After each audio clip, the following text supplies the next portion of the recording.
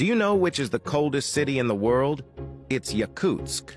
Here, boiling water turns into snowflakes as soon as it's thrown into the air, bananas can be used as hammers outside, and meat slices stick immediately to iron poles. People don't dare to walk far because staying outside for more than 10 minutes might lead to frostbite. Cars are also kept running because once turned off, they are very difficult to restart. The average annual temperature in Yakutsk is 47.6 degrees Celsius, with a record low of 71.6 degrees.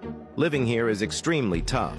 People have to wear several layers of clothing before going out, with the total weight exceeding 10 kilograms. During outdoor activities, only the eyes are exposed. Other parts of the body can easily get frostbitten. Vegetarians find it very hard to get fresh vegetables here, but meat lovers might think it's paradise. Mobile phones can't be used for long outside as they quickly shut down. Most people live in traditional wooden houses, and even burying loved ones is a challenge, requiring fires to be lit in advance to melt the frozen ground.